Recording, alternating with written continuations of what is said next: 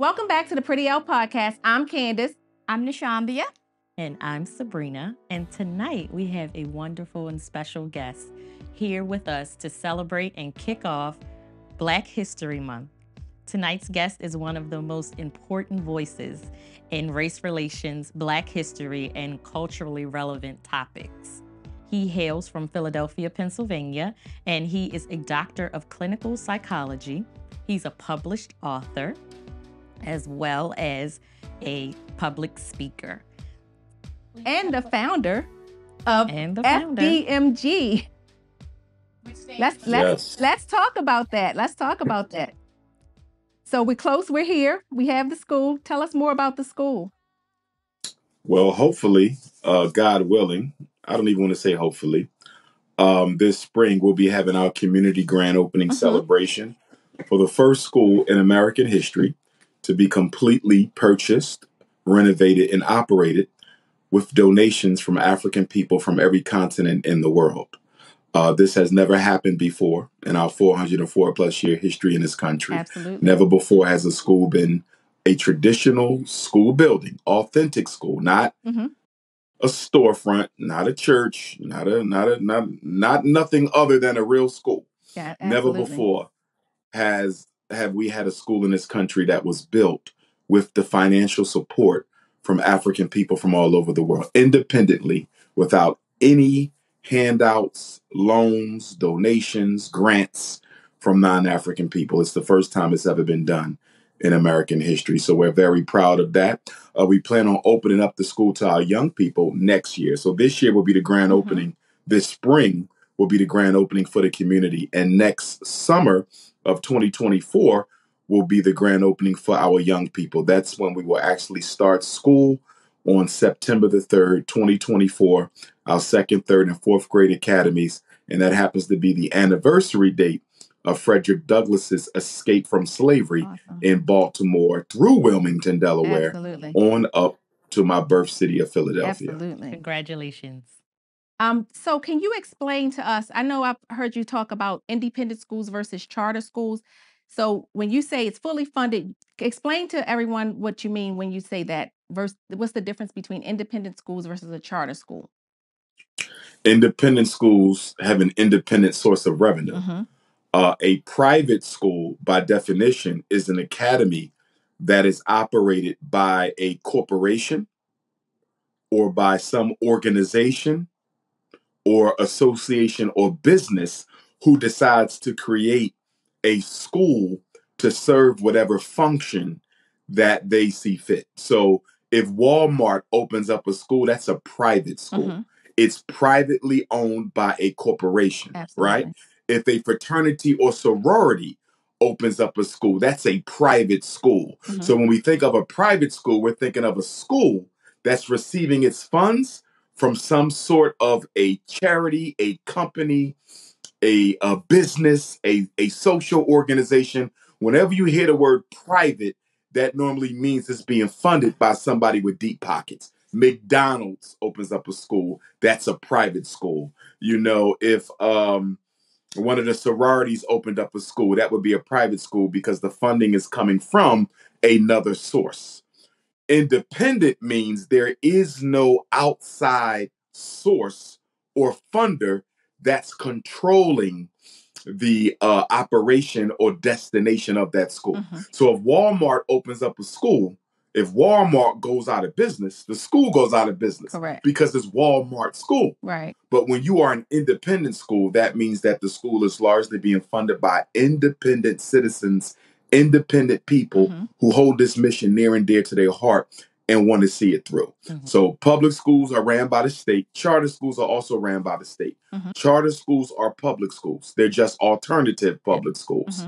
The only difference between a regular public school and a charter schools are given more control over how they develop their school plan, how they're going to educate their children, how they're going to operate their educational programs. So charter schools have a bit more freedom because what they're telling the state is, I can do this better than you. Right. I can do this better than you. So the state is saying, if you can do this better than us, it's no need for us to be taking on this responsibility of Gotcha. educating all these children. Right. We have enough of them. So Right. if we have people who can do a better job than we can educating kids, let's give them the money and let them educate. But if you are a charter school and the state gives you that opportunity to prove you can teach them kids and do a better job than the state, if you fail, your charter will be revoked and you will be put out of business. So, Dr. Umar, I have a question for you.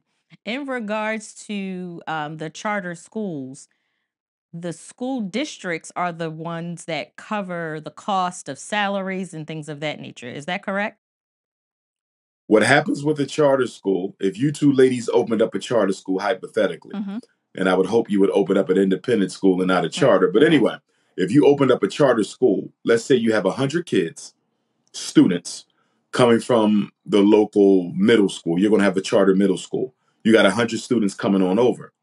The money that that school received for those 100 students will simply be transferred to you. The school district would charge you sometimes a fee, a processing fee, to transfer that money out of their account over to your charter school. So the benefit of the charter school financially is you don't have to worry about funding. The money that the child would have gotten at their regular public school automatically comes over to the charter school. Now, here's where public schools have issue with charter schools. You guys are operating a charter school. You just took 100 kids from us. So obviously we're losing money, right? Okay. But the other issue is, let's say that your student count goes into the district and the state in November. Let's say they disperse the money November 15th. Let's just say November 15th, that's when the money comes out. All the money for the whole year per child, November the 15th, right? Gotcha. December the 1st, you decide to expel 5 of those children. December the 1st, you tell those parents that we don't think your son or daughter is working out here. They should go back to the local public school. Now the public school is really angry at you because you just took $15,000, $10,000 per child from us. And after you got the money, you had the audacity to send 50 of them back, and you don't send the money back when they come back. Oh, Wow. Okay. Do y'all see how that works? I see how it Absolutely. works. And that's why public schools have a gripe with charter schools, because to be honest with you, as a former charter school assistant principal and principal, it is kind of unfair somewhat, because charter schools do have control over their student population to an extent. Public schools have no control. So what I've seen charter schools do to improve their reputation and test scores, they find the high achieving students, they find the really low achieving students, and those bottom 25 or 50 or 100 low achieving students, they find ways to get them out of their school. And one of the best ways to get the low achieving students out of your school is to wait for them to get into some trouble and tell the parents it's not working out here. They have to go back, but you've already taken the money for that student from the local public school. Okay. And now you go to your waiting list and you pull students from your waiting list with high test scores. And so now you're lying to the newspaper, telling them that you've been raising reading and math scores every year you've been open. And the truth of the matter is you haven't raised anything. All you did was gentrify your original student population and bring in high achieving students from your waiting lists. Wow. But the fabrication of success. Yeah. So both public and charter is probably the same mission. It's the same mission in basically diagnosing our Black boys with ADHD. And is it the same kind of mission in the same both schools? Are you dealing with the same thing? Well, by definition, each charter school is its own school district. Okay. By definition. With that being said, and the same holds true for public schools as well, we have to judge them by their individual merit. I'm going to tell you what I mean by that. Okay. You go to Philadelphia, and we have more charter schools than any city in America. We're also the pioneering city for Black charter schools. But you come into Philadelphia, you have, I don't know, probably 100 charter schools. Some of them are going to be great. Some of them are going to be horrible. Some of them are going to be the same as the public schools. This holds true wherever you are. Gotcha. You really have to study charter school by charter school to see if they are good. Now, if you ask me my general opinion, as someone who's been in this field for over 20 years, tested thousands of children, has done work in public school districts across the country, I would tell you that most charter schools are just as bad as the public schools. Yeah. Absolutely. Okay. Some of them are much better. Most of them are the same. And the reason I would tell you that is because a lot of charter schools are opened not to educate children. Charter schools are open so people can build political power and influence in a particular city, and to also hire their friends, family members, and pay themselves. Remember, if you start a new charter school, what city are you ladies in? We're in Baltimore City. Oh, Baltimore. That's right. I just saw you all in Wednesday. Yep. So let's take Baltimore. You open up a charter school in a depressed section of Baltimore. You're probably going to have at least 100 employees. You'll be able to hire your sorors, your frat brothers, your uncle to do the trash, your cousin to do the buses, your girlfriend. So it puts you in a very powerful position because you're giving people jobs. Right. And the reason politicians like charter schools is if I get a charter school opened in my district, Dr. Umar, the city councilman, the mayor, the governor hopeful, I opened up a charter school in my congressional or gubernatorial district in Baltimore. Your charter school got 500 kids in it. That's 1,000 parents, not including their grandmoms, their aunts, their uncles, their neighbors. Those are guaranteed votes on election day. Wow. Those are guaranteed. The charter school is votes for the politician. Okay. Wow. Is members for the church. And it's political influence for the people who open them. So charter schools are rarely open to educate children. They're normally open for political reasons. It's a business. It's a business. It's all about business. And most charter schools in the Black community are opened by who? White people. White people. Absolutely. So you got to ask yourself, when do white people start loving Black people so much? That they would want to educate, properly educate. You have, yes, you've opened up most of the charter schools in Black America in the inner city are opened by white people. Do you really believe they're doing this because they love our children? Absolutely not. Political power, elections, and also gentrification, ladies. I almost forgot one of the biggest reasons. Yes. The charter school is the face of gentrification. Yes.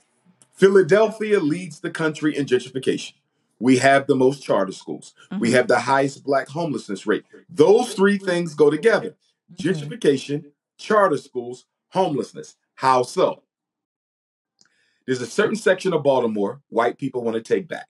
They want the Blacks out. They want to take it back. Yeah. They can't strong arm it because it's a very conscious, cultural, historical section. So what they're going to do is they're going to find some Negroes in Baltimore to front the charter school operation to the community to make it look like it's for us. And since Black people don't do no research, when Dr. Umar runs around saying that the Marcus Garvey Charter School is for Black kids, everybody's happy. Right. And then when your child shows up to school at the Marcus Garvey Charter School in Baltimore, you notice most of the staff are white. Yes. The administrators are white. Yes. The employees are white. Correct. And guess what? They're moving into that same neighborhood in Baltimore, buying up the homes, buying up the businesses, buying up the properties, raising the tax value. And after 5 or 10 years, none of the Black people who originally sent their kids to the charter school can afford to live in that neighborhood anymore. Yes. And so what you thought was the Marcus Garvey Charter School was the Adolf Hitler Charter School. Wow. Wow. So both Sabrina and I have sons, and we both dealt with the attack on them. We started very early. Yeah, it started very Kindergarten. early. And actually, I was first introduced to you when my son was starting kindergarten in 2015. My husband showed me a video that schools are the prisons, and the teachers are the police officers by you. But of course, my son was ahead. He was smart. I didn't believe it. And the day he started public school in kindergarten, everything you said was true. You saw it come to pass. We saw it come to pass. Like, Yeah. and my husband was sending me your videos, and of course, I was just like, whatever. And everything you said came to pass. So we moved on to the independent schools. Mm-hmm. Both of us did the same thing, and that was so the independent schools, it wasn't a behavior problem, but more a psychological war. Yeah. That we had to fight. Mm-hmm. Mm-hmm. And I'm not surprised. Mm-hmm. The greatest expansion in independent schools in American history came between 1954 and 1974. Mm-hmm. That means it came between the Supreme Court desegregation decision of 54 Mm-hmm. and special education in 75. Okay. When the Supreme Court said that the public schools must begin the process of desegregation, white people pulled their kids out. Yes. And they retreated into the suburbs and they started opening up all these private schools. America would not have as many private schools as she has if the Supreme Court did not order the public school districts of America to desegregate. The private school industry was created in response to school desegregation.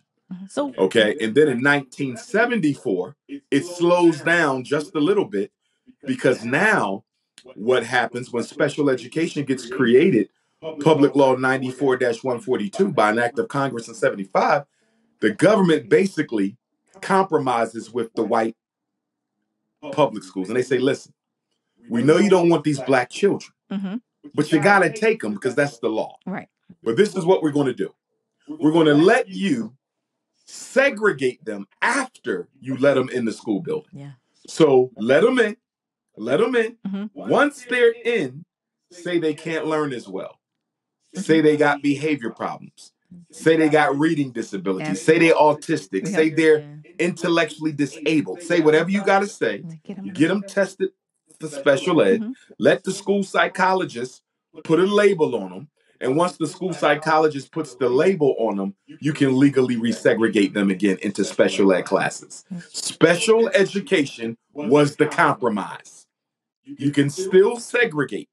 Just don't say you're doing it for race. Say you're doing it for disability. And there's more funding for special education as well. So there's like that's almost like a win-win for these schools. Because, it's a double win. Yeah. Absolutely. You can segregate and we're going to pay you. So I think for us, we were the generation of parents that we went to college. I was a first graduate of my family, college graduate. And we felt like the independent school would offer more opportunity for the children and, isolate them from certain things that they would be exposed to in public school. However, the flip side was the racism was blatant. First of all, in the lower school where my son was, there were no Black educators at all. And I believe it's still that way to this day. And he's now in middle school, gone. And we've left that particular school, but it was like he could never really catch a break because every minute thing that he did, it was magnified. Well, the thing is, and it's not your fault, in working in the schools, I try to get Black parents to understand this. Just because that independent school or that suburban public school has high test scores, great programs, great learning environment, great teachers, a lot of funding coming into the school, because of racism. Yeah. Your child can be in the midst of all those privileges and opportunities and experience none of them. None of it. Absolutely. I try to get parents to understand your child can be in a class with 20 other white students and still, even though he got the same teacher, same classroom, same textbooks, same assignment, and he can still be subject to a segregated education. Absolutely. The way the teacher talks to him, the way the teacher interacts with him, the way the teacher evaluates him, the way the teacher responds to him. even though he's in there with them, it's like he's in a glass box. Still. He's still receiving a segregated education. And it was And with always Black interesting. mothers, I must say, let me say this point.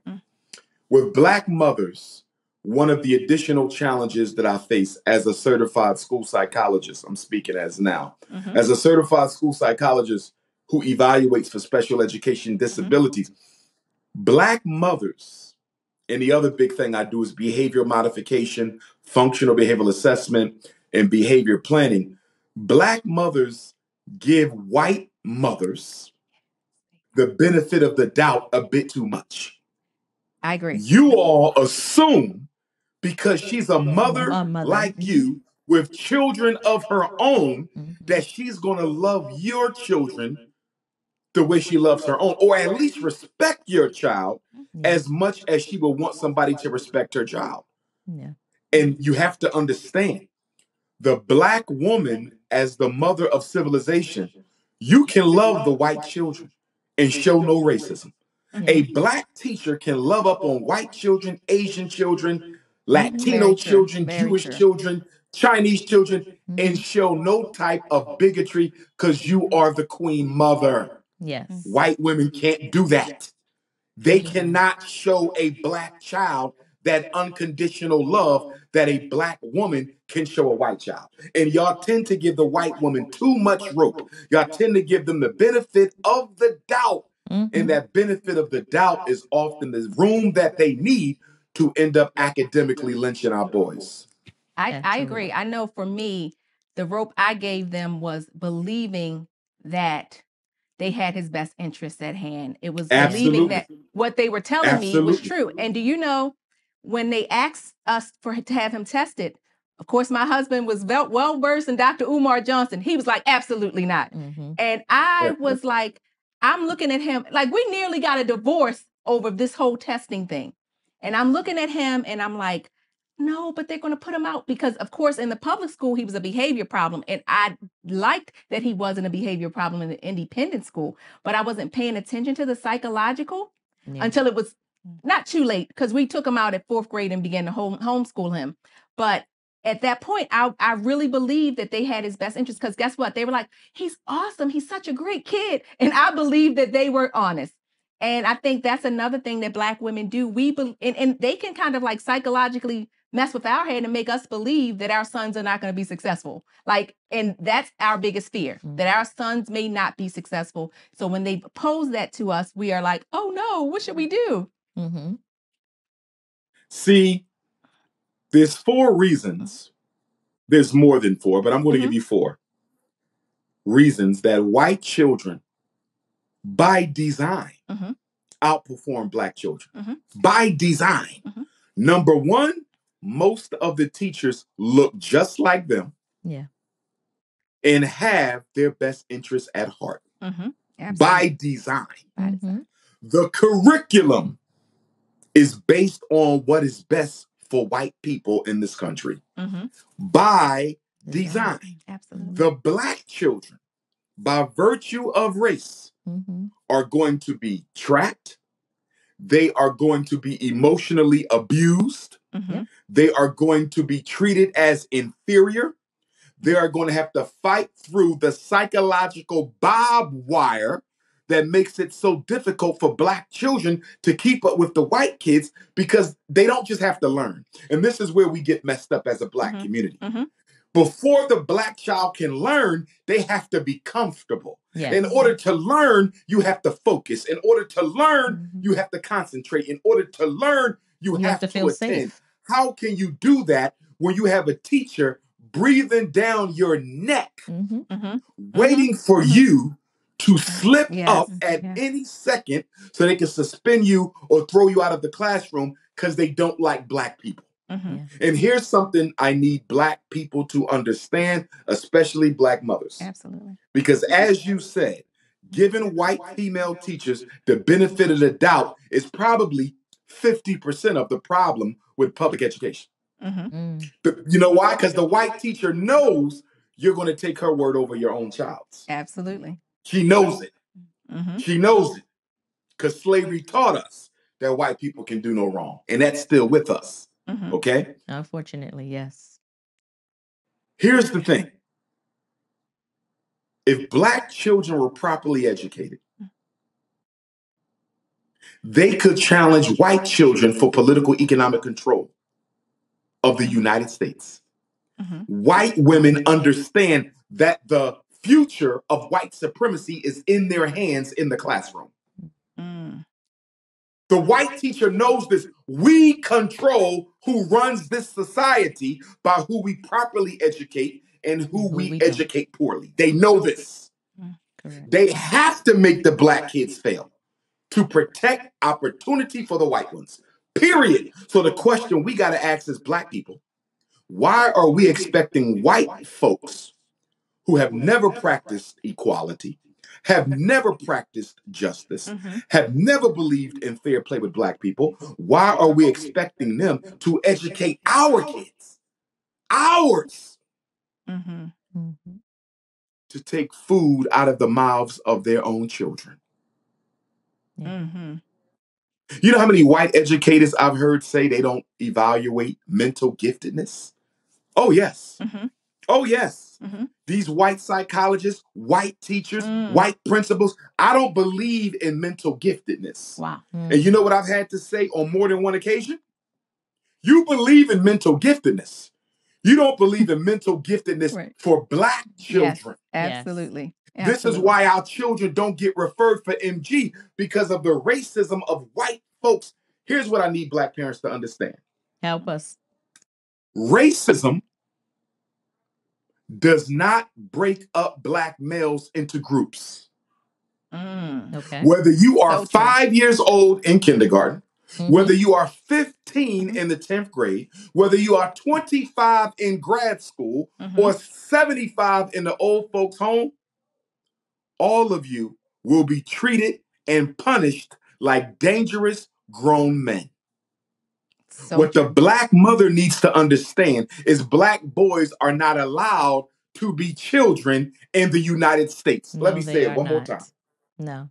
And black they can share. Boys are not allowed to be children in the United States. Why do you think you have so many preschool and kindergarten grade black boys being suspended and expelled from school? I just dealt with 3 parents last week. 3 of them in a week. Preschool, kindergarten, 1st and 2nd grade expelled. One said he was going to shoot the teacher. He was only 5 years old. He ain't got no gun, can't get no gun.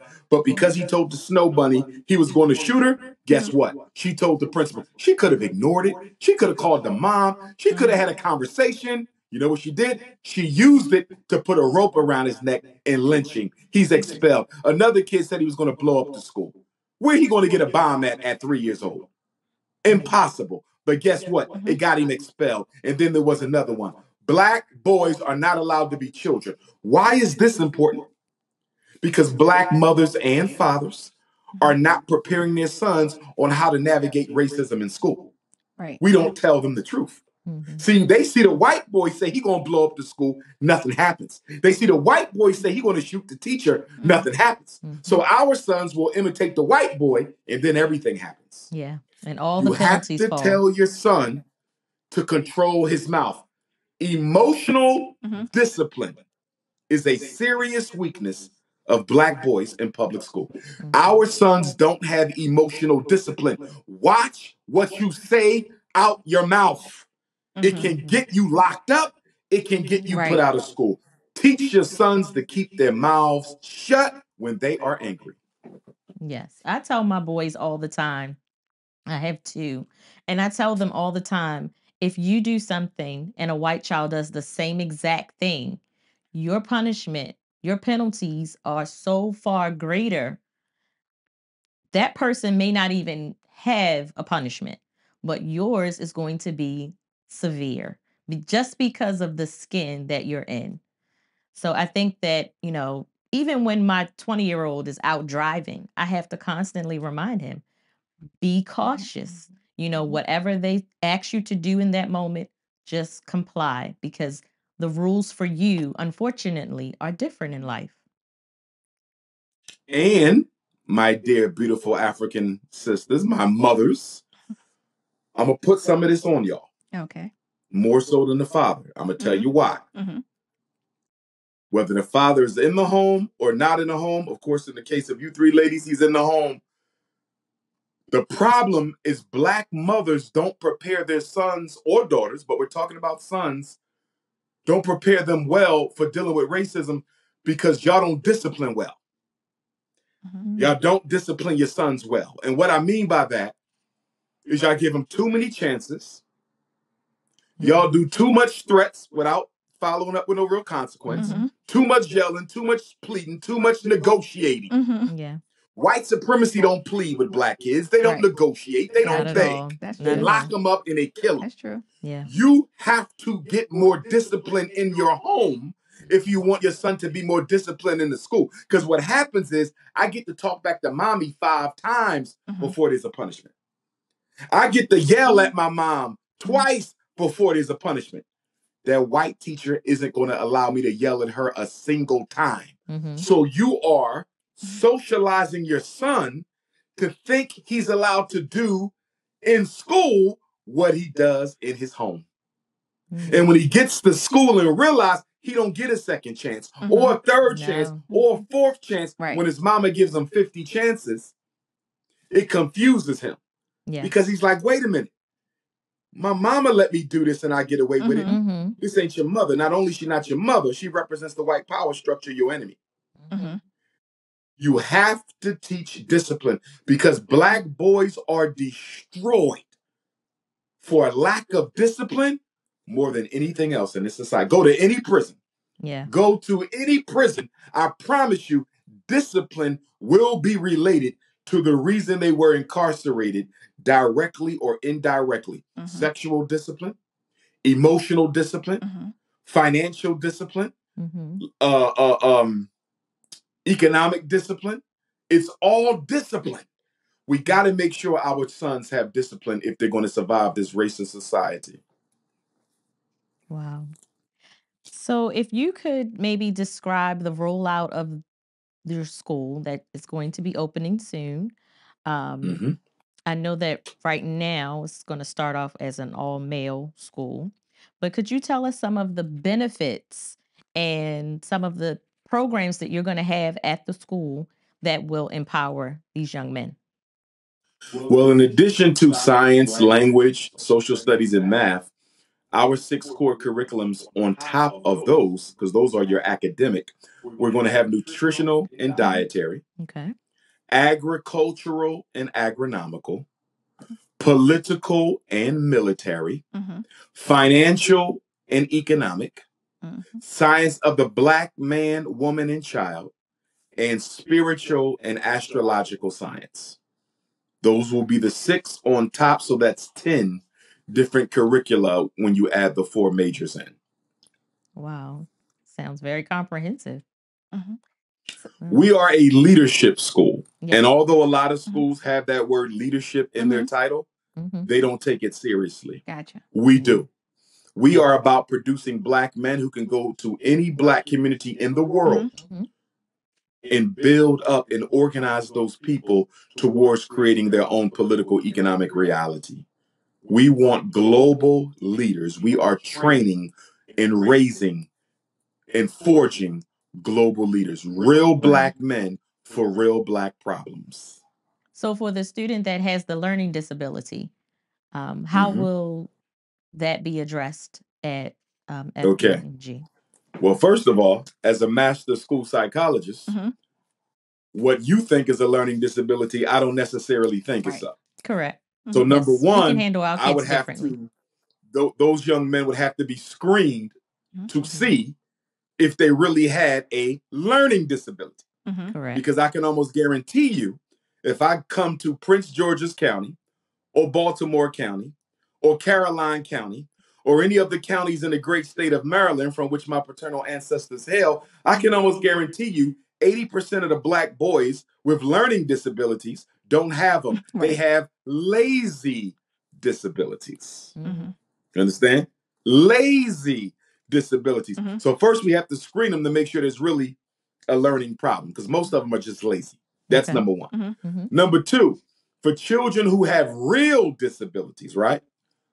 truly autistic, truly dyslexic, truly intellectually disabled, they would not be able to make use of our school in the initial 3 years. I do plan to have an academy for the deaf, an academy for the blind, an academy for the autistic, and an academy for the seriously psychologically disturbed within 5 years of opening, but we will not have that the first 3 years. So the children will have to be screened to make sure there is not a serious disability there that will prevent them from maximizing or participating in the education. We will have those disabled programs. We will not begin with those disabled programs. So we need Black parents to be honest. If you know for sure your child has a moderate to severe intellectual disability, you know for sure they have a moderate to severe autistic disability. Because remember, you can be autistic and still be in that regular classroom. Yeah. Absolutely. So-called ADHD, which don't even exist, but you can still be in that regular classroom. Right. So remember, special ed is not just disability. It's disability plus need for differential instruction. If you have a disability and you don't have a need for differential instruction, you can come to FDMG the first year. Okay.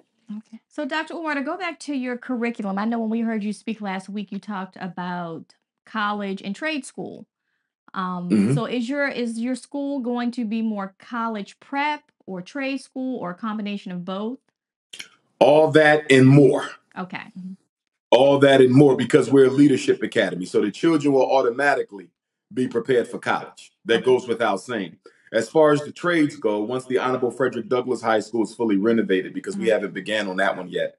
Once the Frederick Douglass High School is fully renovated, we plan to have at least 4 of the major building trades in there. We want to have carpentry, plumbing, electric, and HVAC. That's our goal. If we only end up with 2 of them, I'm still happy with that. Most high schools don't have any of them. Okay. So when did you feel, and this is I'm pivoting for 1 second, about the strength of the Black family. Do you feel that there was a time period where it was identifiable that it was being targeted to crumble or fall apart? Yes, they began deliberately targeting the Black family in the 1970s, right after they assassinated Dr. King. That's when they really saw the Black family as the power base. Up until the 70s, they saw the Black organization as the power base, right? And then I would say from slavery until the civil rights era, they saw the Black church as the power base. But in the 1970s, they began seeing the Black family as the power base. And so they said, okay, all these Black power movements are being funded by Black households. Let's destroy the household. And the first thing you got to do to destroy the household is destroy the Black man's ability to provide for the household. So in 1970, they deindustrialized the inner cities. They went into Baltimore. They went into Philadelphia. They went into Richmond. They went into New York, Milwaukee, Chicago, Detroit, Little Rock. And they took out the skills that pay the bills from the high schools. Up until 1970, you could learn how to be a plumber in high school, electrician in high school, auto mechanic in high school, roofer in high school, HVAC tech in high school. They took those programs out, and then they also shut down the factory jobs that were in the inner city. Black people lost tens of thousands of factory jobs in the decade of the 1970s, and even more in the 1980s. And Bill Clinton didn't do us any favors in the 1990s either. So once they shut down the jobs and then shut down your ability to learn the skills, that began the impoverishment of the Black community. And then the CIA showed up in 1980 and dropped off the crack. The crack couldn't come until 80, because as long as you had a job, you didn't have a need for the crack. So in order to turn the Black economy into a drug-based economy, you had to kill jobs and job training. So 1970s was the decade of killing jobs and killing job training in the high school. 1980s, they decided, you know what? They're pretty much economically devastated. Roll the crack in. roll the crack in. And when they roll the crack in, the black man who's now unemployed and feeling inferior as a man because he can't take care of his family, Right. Yep. he's either going to smoke that crack to deal with his economic depression, Correct. or he's going to sell that crack to try to pay the bills. Here's the thing. Whether you smoking it or whether you selling it, you're still in possession of it. And being in possession of it gets you a charge. So here comes Bill Clinton in the 1990s with the Bill Clinton crime bill. Yes. Now you go to jail for mandatory minimum sentences. Mandatory. The judge has no discretionary power at all. 5 grams of crack, you doing 20 years. Yeah. And if you come in here 3 strikes and you out, if you come in here 3 times, you'll be in jail for the rest of your life. You talk about the destruction of the black family. Unemployment, crack, mass incarceration. Yeah. Need I say more? And then the 2000s come. That is George W. Bush, right? And the black community is reeling from massive unemployment. We still are. Massive drug devastation. We still are. Absolutely. Massive mass incarceration. We still are. So the black community says, we got to do something about this. It's the year 2000. We in a whole new century, a whole new millennium. We got to do something about that. And George Bush says, okay, this is what we're going to do. They're going to try to make the black church the power base again to deal with these new problems. They're going to try to make the black church the power base again to deal with these new problems. So you know what we're going to do? We're going to economically neutralize the black church by doing what? Creating the faith-based initiative. Faith-based FBI. The black church became the new FBI agent in the black community. George Bush made them eligible for federal grants.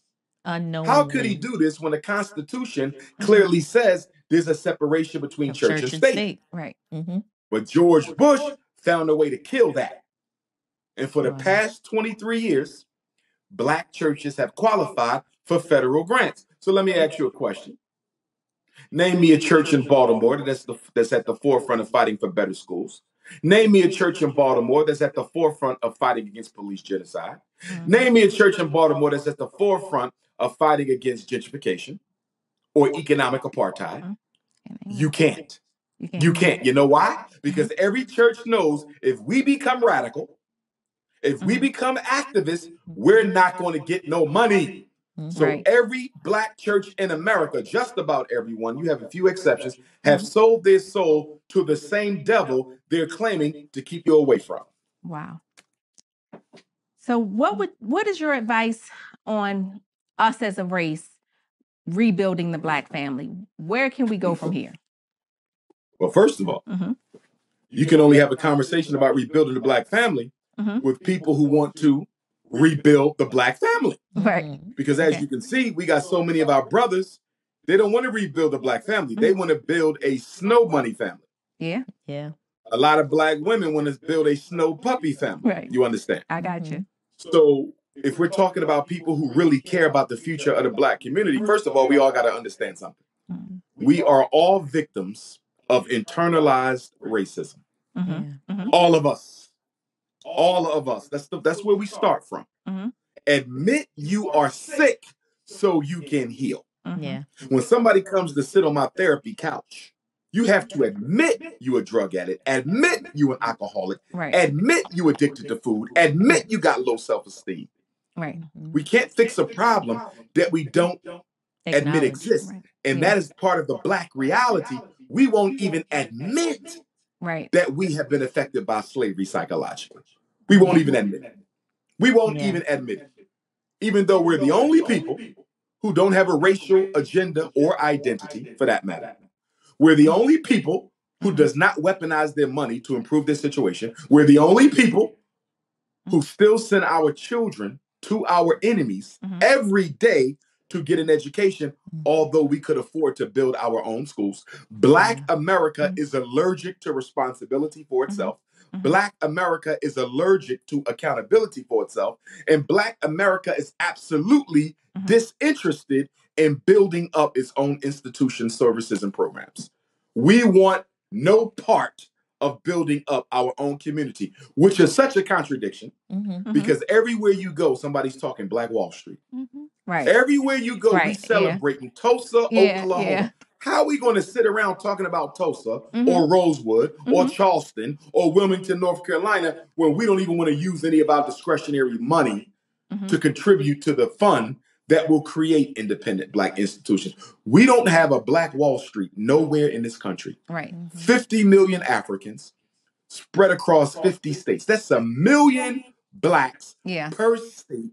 Nowhere you go, and I've been everywhere, Yes. nowhere you go will you find a Black-owned independent school, a Black-owned independent bank, a Black-owned independent hospital, a Black-owned independent supermarket. Nowhere in this country, although we gross $2 trillion a year, and Negroes will tell you they're not affected by internalized racism. Yeah, our people are the consumers. We are the persons that generate the wealth in the U.S. How would you advise a person that is an African American person, but no Black friends, all white friends, and how would you, well, obviously identifying that you're sick, one, and how would you help that type of person that only has friends that don't look like them? Well, number one, you have to first do a history on the illness. You know, I would wonder, did this come from their parents? Because what a lot of us do as Black people, you know, because being able to imitate white people is what is the definition of success in Black America. Yes. Absolutely. So what a lot of us do is we'll move out to a white suburb, surround our Black kids with a bunch of white kids, and then when they grow up and only want to be around white people, we wonder what's wrong with them, but we're the ones who segregated them in the first place. We created the So monster. number one, were they socialized Right. Yeah. to only want to be around white people? Yeah. You understand? Did this come from their parents, or is this a new thing that they decided on their own when they got to college or high school or post-college, in which case I know it's self-hatred. I know it's self-alienation. But see, the problem with the self-alienating Negro who wants to surround himself with Europeans is white people do not like Black people to think that they have the privileges of white people. Absolutely, they don't. Yeah. So those Black people who think that they've gotten a pass, that they're somehow going to be accepted as white when they're not, they're going to get a wake-up call. At They some will. point. One thing I Absolutely. can count, At some one point. thing Yep. I can promise you about racism. I can It promise shows you itself. about racism. Yeah. I don't care if you Oprah Winfrey. I don't care if you Jay-Z. I don't care if you Tyler Perry, LeBron James, Sean Carter, Puffy Combs, and I'm just naming the billionaires, right? Okay. If you stop forgetting you're Black, Mm-hmm. and if you start taking liberties that are the exclusive privilege of white folks, they will make it a responsibility of doing something to remind you that although you got the money, although you got the fame, although you got the status, you are not white. Yes. And they will do something to remind you Yes. of that. When I was in Bermuda speaking a few years ago, I learned a story about Oprah. Oprah Winfrey wanted to purchase one of the, and Bermuda is beautiful. Oprah wanted to purchase a vacation home in this exclusive white community on this all Black island. And she was richer than everybody in the community. And guess what they told me? They refused Oprah. Wow. They said, we don't want you. Now, here's the richest woman in the history of North America. Yes. She could not buy a house in Bermuda because the white folks said no. Why am I bringing this up?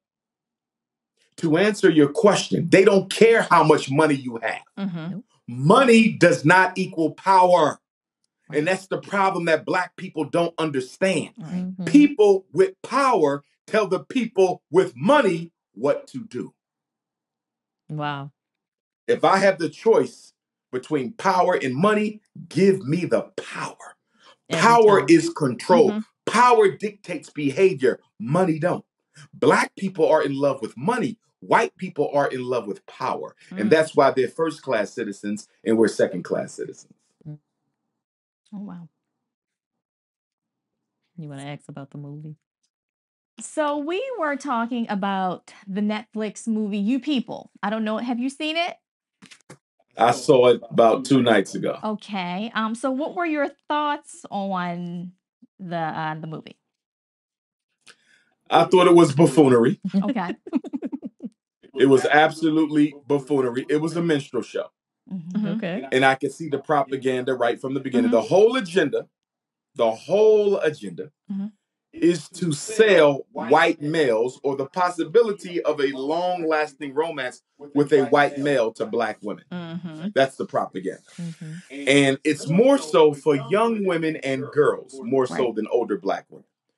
They want to, this is part of this destruction of the black family that we've been talking about. Right. Same, it ain't changed. Yeah. Getting rid of the jobs, dropping off the crack, locking up the men, pushing the feminism, pushing the transgenderism. Yes. All of this is part of it. In this particular agenda here, the Meghan Markle phenomenon is to sell the white man to the black woman, to make the black woman quit the black man. Yep. Okay, to abandon. They want the black woman to cancel the black man. Cancel him out of your life for good. There's a white man waiting for you. The only problem with that narrative, white men are not in a rush to marry black women. Not at all. They are in a rush to sleep with black women. The curiosity of They it. are not in a rush to marry. Are there white men who marry black women? Of course there are. There's a lot of them. But do they suffer a chocolate bunny crisis the way the black man suffers a snow bunny crisis? Not at all. Hell no. Right. It's not even close. Right. I'll give you this. Like I've said before, the only white women that the black man can have are the white women other white men don't want. Absolutely. Wow. And the only white men that the black women can have are the white women that other white women don't want. So the black woman gets the leftovers, the black man gets the leftovers, but we're so in love with the color of their flesh, or should I say the lack thereof, Yeah. that we don't even step back long enough to study the social phenomena that are at play here. So do you See? think that a interracial couple can really be successful? Do you think that that relationship can last? I feel like someone has to A white die. person and a black person can have a successful relationship. Slavery was a successful relationship. Right. We worked for free, and white people got all the And benefits. they benefited. Right. Right. You see that? Yes. But it only worked because what? We were second-class citizens and they were first-class citizens. In other words, when the black woman marries the white man, as long as she accepts her subservient position, the marriage will be fine. Yes. Black man marries a white woman. As long as he accepts his subservient position, the relationship will be fine. So can they coexist? Of course. We coexist with white people every day. You know why? Because black people have accepted our subservient positions as second-class citizens in this country. So you can only coexist with the white man being his number two. You cannot coexist with him being equal. Why? Because black power is a contradiction of white supremacy. White supremacy cannot allow black power. That is a contradiction. White privilege dictates that they have the advantage. And that's why I often say when I do my lessons on racism, one of the first rules of racism, all white people are racist. Second rule of racism, they don't share power with blacks. Third rule of racism, they are ruthless. They will do anything and everything to protect power. We have no idea. Look at what they're doing with COVID, reducing your numbers. Anything they got to do to protect power. So yes, these relationships can coexist. But here's the bigger question, my sister. The bigger question is, because I'm a pragmatist. Okay. I am a political pragmatist, a Pan-African pragmatist, which means what? Any question you ask me, I'm going to ask it back by saying, how does this benefit the black community?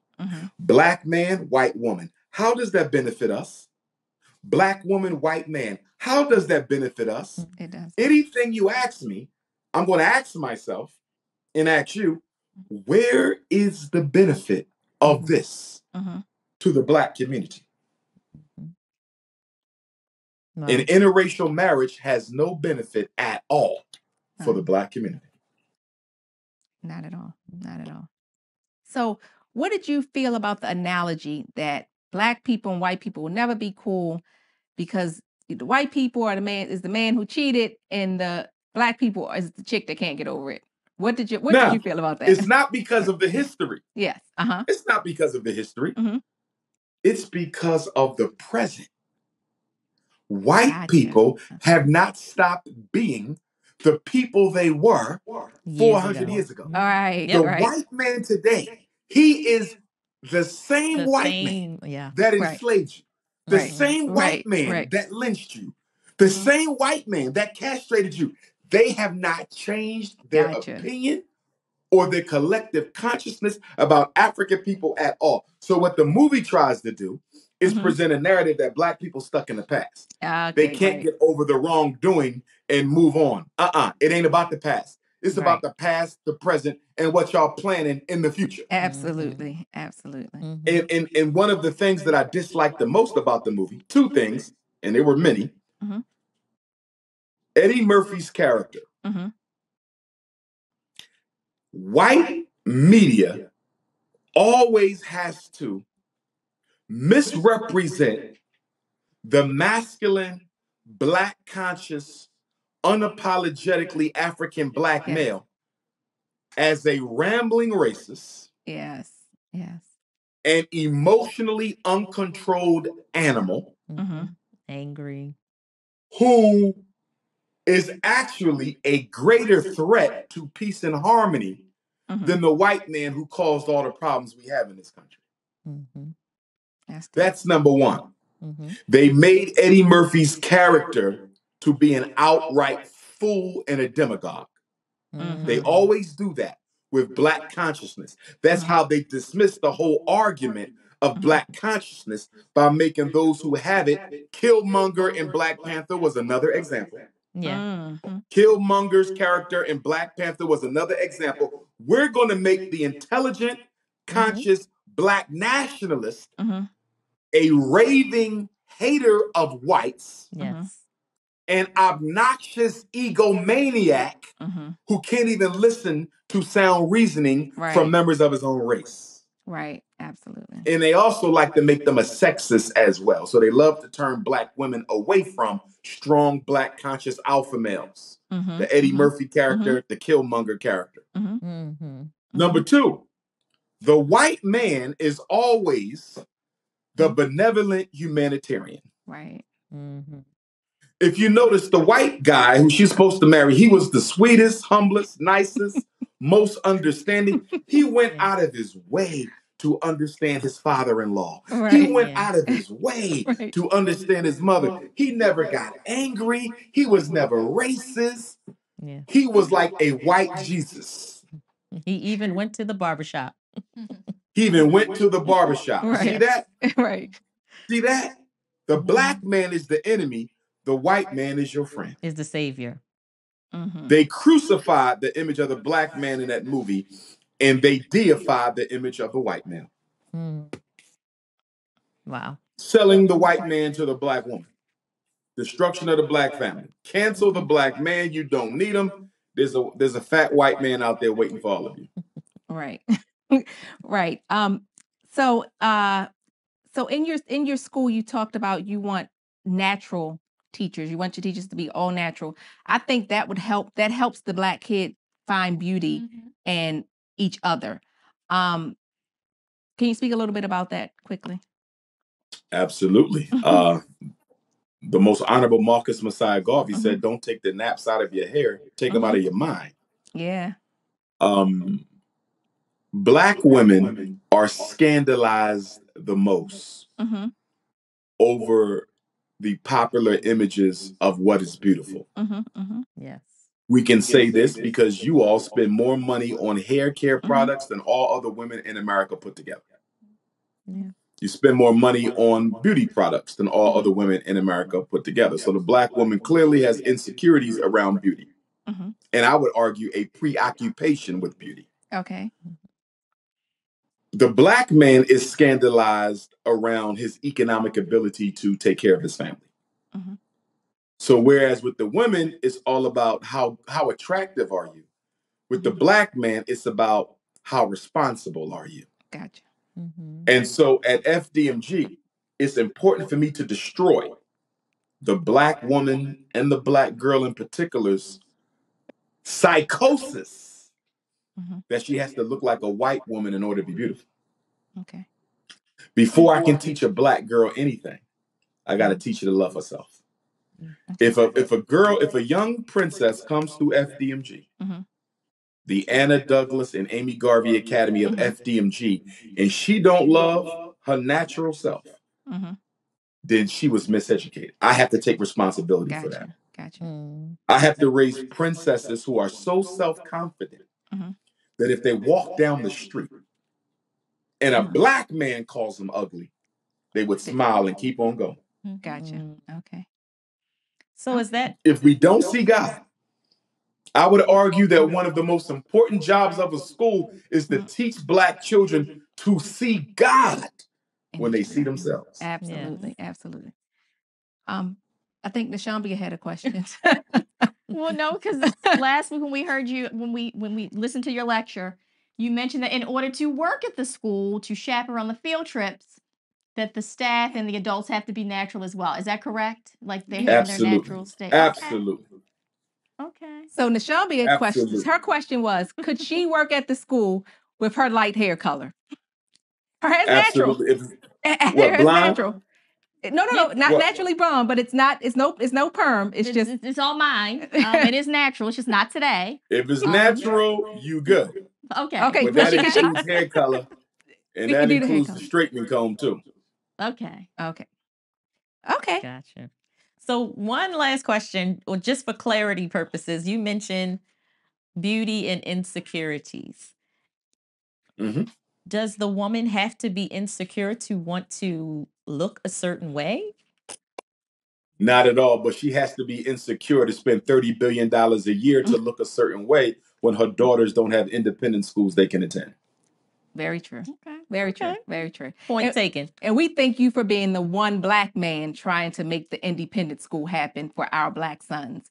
I wish my son is a little too late for the school. I was hoping that it would come in time. It's never too late because It's we're never going to too have late. men's He did programs. say that So it's there never would too be- late.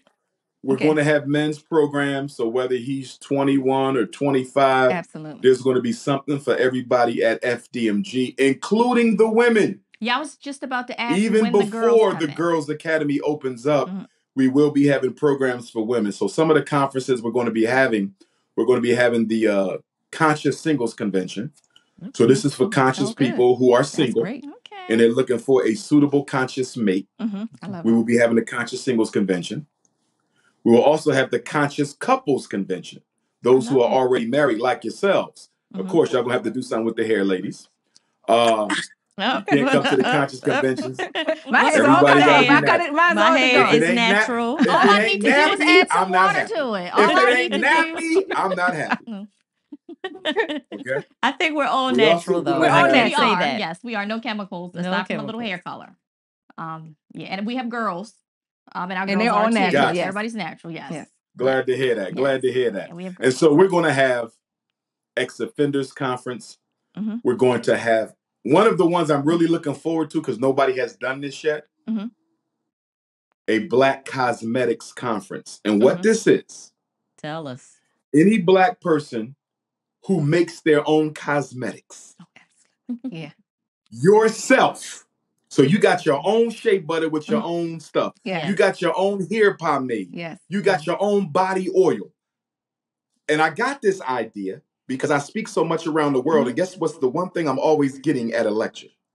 Shea butter. Cosmetic. Here's some shea butter for you. Here's some men's wash. Right? And you know what? Right. Black people are so creative. Right. All the bottles of shea butter and almond butter and cocoa butter and body butter and hair butter and beard oil, no two have been the same. Yeah. Wow. Okay. No two. So here's what I want to do. I want to bring all the Black cosmetic engineers together. So Black people can come to one place and buy Black cosmetics that are 100% made exclusively by Black people with your own hands, Yes. right? Your own formula. It must be you, Right. not from no China, no Asian, no nothing. Yes. From Yes. scratch, and it is your label. Mhm. And then we're going to have a competition. I love Who got the best beard oil? Who got the best shea butter? Mhm. Who got the best body butter? Yes. Who got the best bath crystals? Yes. You follow me? I really want to do that. I really want to showcase our cosmetologists because I think if we do that, we can cut down on all this money we give into the Korean beauty care industry. I agree. Yes, Yeah, we definitely going to do that. We're going to have fashion shows. Yes. I mean, it's going to be a school by day, ladies, but by night, it's going to be a Black community organizing headquarters. Yes. Like everything you can think of, we're going to be doing. And because we own the school, we don't have to turn the lights off at no point. It's our property. Can't nobody kick us out. Yeah. We ain't got to watch what we say because we own it. Yeah. Yes. You know, and there's very few places you can go in this country. Yeah. And organize Black people and talk Black talk without somebody being offended or afraid. Absolutely. Absolutely. And that's what we have at FDMG. Yes. We love it. We love your vision. We support you, and we thank you for coming on to the Pretty Elle podcast. Now, before you go, Dr. Not a Umar, problem. where I can appreciate you, ladies. Where can people donate to the Frederick Douglass Where Marcus can Garvey people Academy? donate? Yes. Cash App, $FDMG School on the Cash App. Okay. Again, that's $FDMG School on the Cash App.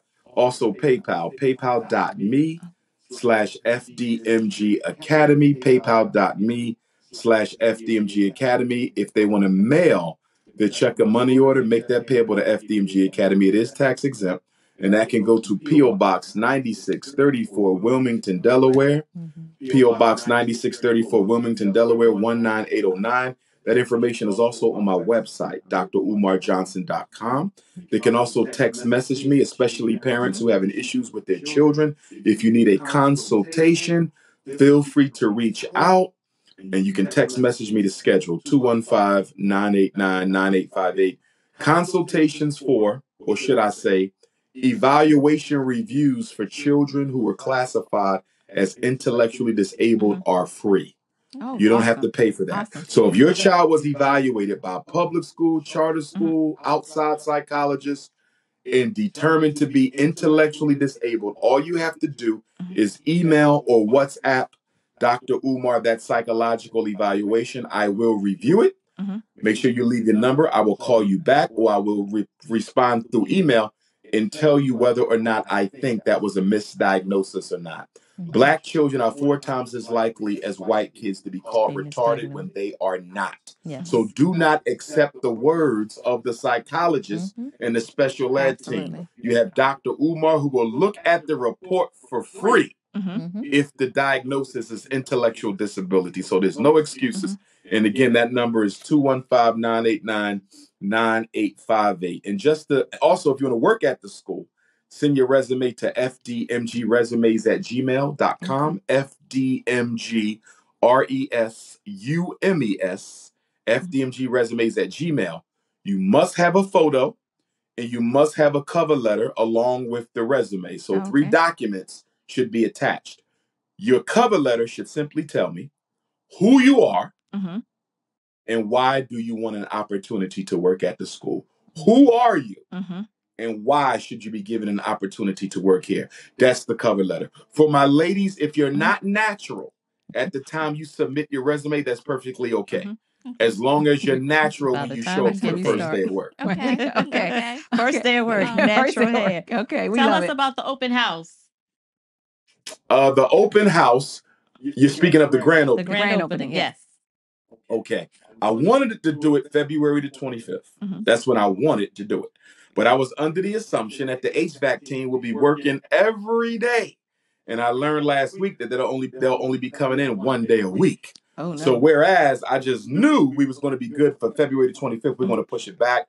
So I'm looking at a day in April. We're going to wait till the Okay. weather break. Okay. Because I'm you right got there. March. Ain't no Yeah. need to do it in March when you could do it in April. Absolutely. So we're going to go ahead and do it in April. It's going to be for the whole community. Mhm. I tell everybody, make sure you donate, because if you Yes. didn't donate, you won't be allowed Be in. I got it. allowed We in. got it. So make sure you hit the Cash App, hit the PayPal, send a check, a money order. I just picked up 20 checks yesterday. Thank you to those folks who mailed in the donation checks. And to also let your audience know that Baltimore, Maryland will be a bus stop city Yes. for FDMG. So I haven't decided where. It might be Empowerment Temple. Mm-hmm.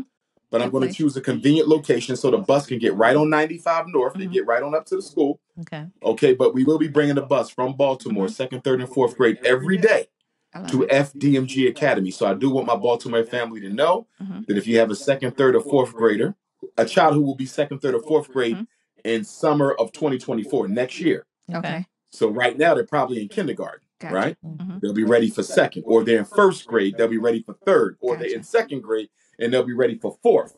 Okay, they can take the bus on up to FDMG every day. So Baltimore will get a bus, Eastern Shore, Maryland will get a bus, Philadelphia and Chester will get a bus, Trenton and Camden, New Jersey will get a bus, and then Dover and Wilmington will also get a bus. And for your listeners who live around the country, just for the benefit of the conversation, I'll be in Jackson, Mississippi on Friday for the Water Crisis Rally in March. I'll be in Las Vegas on the 18th. Dover, Delaware on the 24th, Delaware State University. Patterson, New Jersey on the 25th. Newark, New Jersey on the 26th. Lansing, Michigan, March 18th.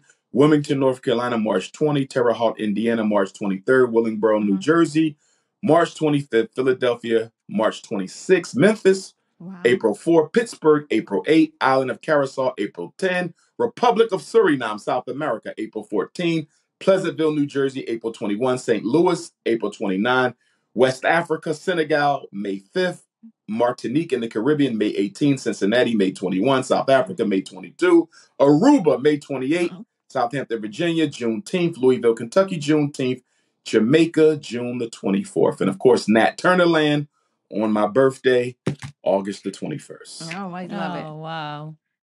And Love before it. we go, please grab a copy of the Black Parent Advocate. There's a lot of good information, a lot of resources for the parents out here. Here's a copy right here. Anything we want to say to wrap up? Get your copy. They can Yes. order it on my website, Mhm.